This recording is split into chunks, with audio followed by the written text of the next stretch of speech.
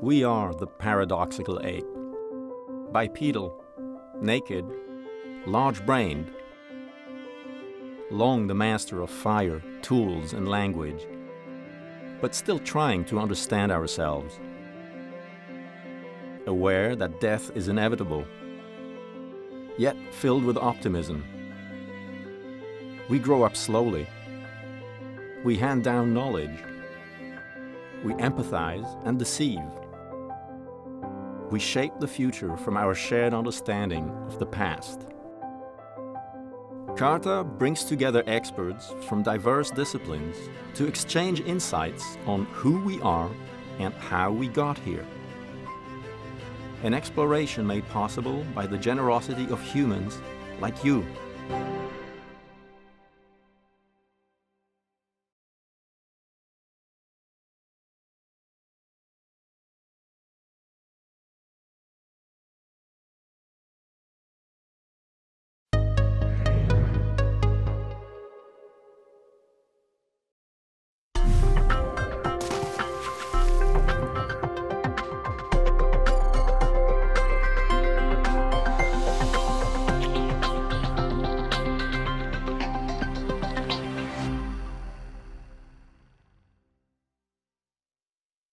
I'm really excited to share some of our work looking into the evolutionary links between physical activity and brain health. And we all know that physical activity has benefits to our physiology, literally from our bones to our brains. And I've become very interested in understanding more about why physical activity affects our brain health. Why is it that when we move our bodies, it can have benefits to our brains? And some of these benefits were first really detailed by Fred Gage in his lab, and Fred Gage is one of the founders of CARTA. And in the late 90s, he showed with Henriette von Praag that if you give mice access to running wheels, you can actually lead to the generation of new neurons in the hippocampus, as you can see here. And the hippocampus is a really important structure because it's associated with memory and it's associated with navigation, and atrophy in this structure occurs during aging and is exacerbated by diseases like Alzheimer's disease. So finding that physical activity can lead to the generation of new neurons was a very amazing finding. And it's since been shown that physical activity has similar effects on the hippocampus in humans. These are data from Kirk Erickson's work showing that a 1-year physical activity intervention in older adults led to increases in the volume of both the left and the right hippocampus. Now, it's not really clear whether this is due to neurogenesis or other mechanisms, but clearly physical activity has some effects on the human hippocampus. And in humans, physical activity effects are not solely found in the hippocampus, but there are associations between being physically active and having larger volumes of areas of the prefrontal cortex, which are associated with executive cognitive functions. So obviously these beneficial effects of physical activity are really important for public health, but as evolutionary biologists, we're often really interested in why. Why is it the case that if you move your body, that can have an impact on the brain? And if we want to think about this from an evolutionary perspective, and some of what you've already heard about today is that during human evolution, our physical activity levels shifted, likely when we became hunter-gatherers. And this is just one way of looking at those shifts, comparing daily travel distances in great apes compared with what we see today in human hunter-gatherers, that there are just big changes that must have occurred going from an ape-like lifestyle to a hunting and gathering lifestyle. And it seems likely that our physiology evolved to respond to these high levels of activity. So if we want to understand why physical activity affects the brain, we really want to put it into this kind of evolutionary perspective. And we might ask why physical activity impacts any organ. And we can kind of answer that question by thinking about the adaptive capacity model, which suggests that physical activity is really a stressor, and our organ systems evolved to adapt to these stresses to improve their capacity. So, for example, if we think of our cardiovascular system, during exercise, our muscles demand more oxygen. That leads to adaptations in our cardiovascular system, like increased vasculature or improved cardiac efficiency.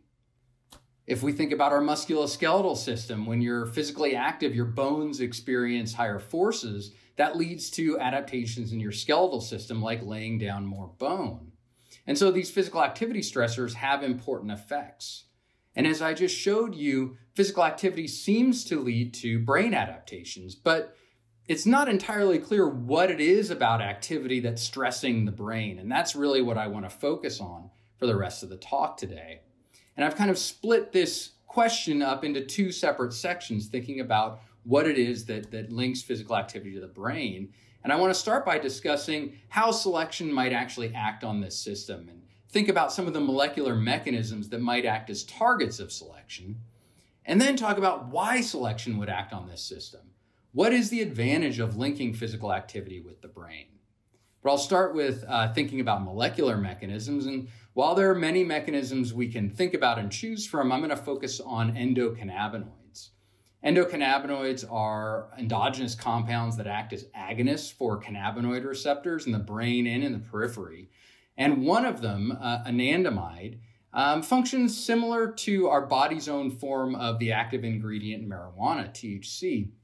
When it's produced, it activates cannabinoid receptor 1, or the CB1 receptor, which plays a role in pain reduction, in generating feelings of reward. And what we've recently learned is that this activation of CB1 receptors seem to play a role in both neurogenesis and in enhanced cerebral blood flow. So they may be a target of selection for these exercise-induced effects. And in fact, we know that exercise increases anandamide signaling. These are data showing an increase in anandamide from before to after a running bout. So endocannabinoids make an attractive target for selection. And there's some evidence that selection actually does link endocannabinoid signaling with physical activity. So data from Ted Garland's lab shows this kind of nicely. He, over the last few decades, has led a selection experiment where he's generated highly physically active mice by taking mice that run voluntarily long distances on a running wheel and breeding them together over successive generations. So over many generations, he's generated high running mice. You can see this is one of the selected mice over here on the left, and on the right in this video is one of the control lines. Clearly, there's a difference in activity. The high running mice run up to 15 kilometers a day. And there's lots of their physiology that's been associated with selection for high physical activity. But his group has also shown that the endocannabinoid system has been selected in some way, both circulating endocannabinoids like anandamide, as well as cannabinoid receptor 1 function. So selection has acted in this case to link endocannabinoids and physical activity. And we were interested in whether there's any evidence that this has occurred in humans. So we kind of started thinking about whether there might be convergent evolution of exercise-induced endocannabinoid signaling. So we looked at endocannabinoid signaling after exercise in humans and dogs, which are two physically active species, and compared that with endocannabinoid signaling after exercise in ferrets, which are kind of a more lower physical activity species. And we found some evidence that's at least consistent with convergent evolution, that anandamide signaling increases significantly in humans and dogs after a 30-minute exercise bout, but doesn't increase in ferrets after that same amount of exercise. So this is evidence that, like I said, it's at least consistent with convergent evolution. And at the time, we thought, well, perhaps this is due to the pain reduction benefits of anandamide signaling, or maybe even the rewarding elements of anandamide signaling. These are data that we collected showing that this post-exercise change in anandamide in humans is highly correlated with a post-exercise increase in mood. So maybe pain reduction or rewards were the real target of selection, but the data showing that endocannabinoids are associated with brain structural effects caused us to think about whether perhaps exercise-induced endocannabinoid signaling may be involved in brain structural effects in humans. So I want to talk a little bit about some of the recent work we've done looking at whether endocannabinoids play a role in physical activity-related brain health in humans. We used a little bit of a different sort of analysis technique for this study. Here we're using genetic variation in endocannabinoid function in humans as kind of a natural experiment to look at endocannabinoids' role in these effects. And we focused on the CNR1 gene, which encodes cannabinoid receptor 1, the receptor that's activated by anandamide. And it turns out that there's a polymorphism in the CNR1 gene. So if you go along the genetic code of the CNR1 gene, at one point where most people have a G nucleotide, some people have an A instead. And that A, that switch to an A nucleotide, is associated with enhanced function of CB1 receptors. So we wanted to see whether this genetic variation affects the way physical activity might influence brain structure. That is, do individuals that are homozygous for that A allele, do they have a greater physical activity-induced effect on the brain than heterozygotes or than individuals that are homozygous for the G allele? So to answer that question, we used the UK Biobank, where we have access to, for about 16,000 individuals, neuroimaging, so brain MRI scans, as well as accelerometer data from wearable accelerometers on their wrist, which give us an objective measure of physical activity. And what we looked at was how physical activity influences different aspects of brain structure broken up by genotype. So in this figure, moving further to the right, that suggests that physical activity has a greater effect on the volume of the brain structure, in this case, total gray matter volume. And I've split this up by genotype, so the effects of physical activity on gray matter volume in individuals with the GG alleles, with the GA alleles, and who are homozygous for the A allele, which is associated with enhanced CB1 receptor function. You can see here an enhanced, a significantly greater effect of physical activity on gray matter volume in those individuals with enhanced CB1 receptor function. And that same effect occurs in different aspects of brain structure. So if we look at the left hippocampus and the right hippocampus, you see those same patterns where that AA individuals have a greater effect of physical activity on brain structure. So it looks like endocannabinoids are playing a role in these physical activity-induced effects on structure. We're also interested in some of the diseases that occur in the brain and whether physical activity can play a role in mitigating those.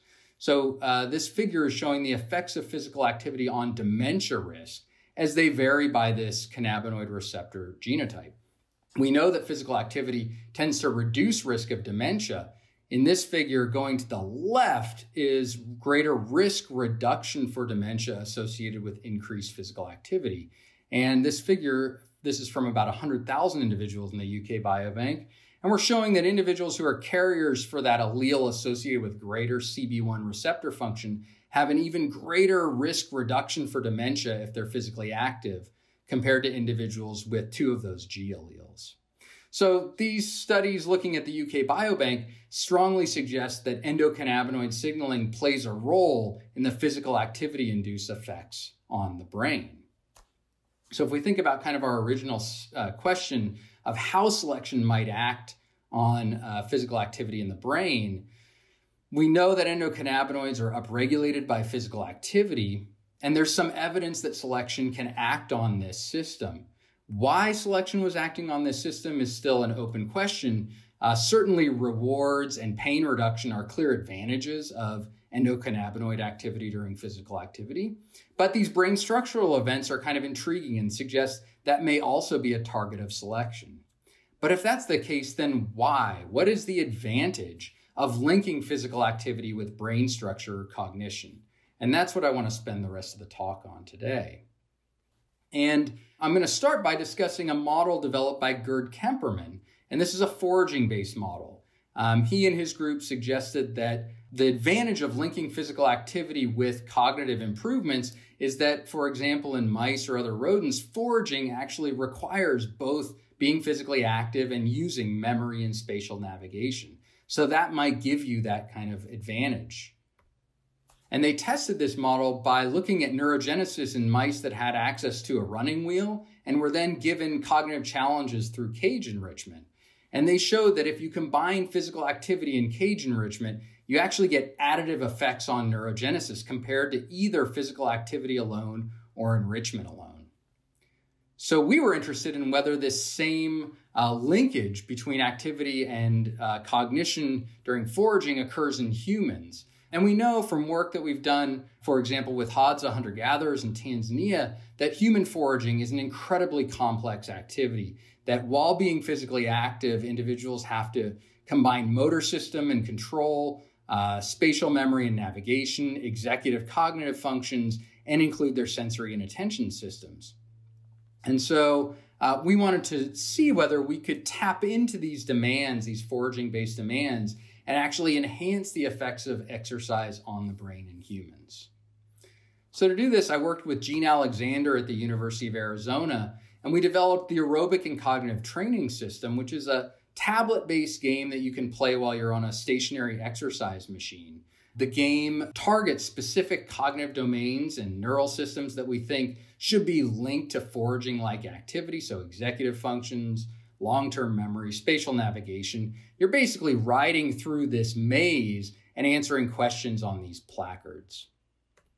To see how this system functioned and whether this system improves cognition, we performed a 12-week randomized controlled trial of older adults, and we split them into 4 groups. One group we had doing this combined exercise and cognitive challenge. We call them the XCOG group.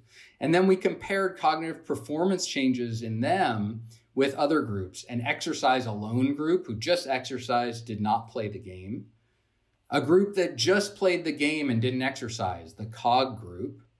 And then a control group that simply watched sort of neutral videos. And so I'm just going to show you some of the results from this study. These are changes in cognitive performance on a dual task test. This is a test where you walk and then do serial subtractions from a large number at the same time. And this test is highly predictive of fall risks as well as dementia risk.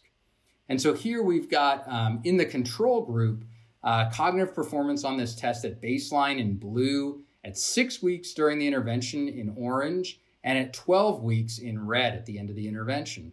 And our control group showed no change across the 12-week period in performance on this test. Both the exercise alone group and the cognitive alone group showed changes in performance, improvements in performance across the total 12 weeks. So we do get some improvements if individuals exercise or play this cognitive game. But if we combine them, if we put the exercise and cognitive tasks together, we get some differences. We get, first of all, improvements in performance in a shorter amount of time after only 6 weeks. And then the improvement that we get over 12 weeks is actually double what we see in the exercise alone or the cognitive alone groups. So there's some kind of either synergistic or additive effect of combining physical activity and cognition. So building on our evolutionary model, we can see how interventions can actually be altered to enhance the effects of exercise on the brain. So kind of putting this all together, obviously there's a lot more work to do. Neither of these questions are fully resolved, but I think there's some evidence that molecular targets that are associated with brain effects seem to respond to selection for high levels of physical activity. And it's very possible that we can build on evolutionary hypotheses for why this occurs to actually enhance physical activity-related brain benefits today. So again, obviously much more work to do, but I think just to sort of overall conclude, physical activity seems to have shaped aspects of human neurobiology in really important ways. And I think we can use these models to improve health and well-being today. So thanks again to CARTA and to the symposium organizers. And I just want to thank all the colleagues that have helped with these projects and our funding agencies. Thank you.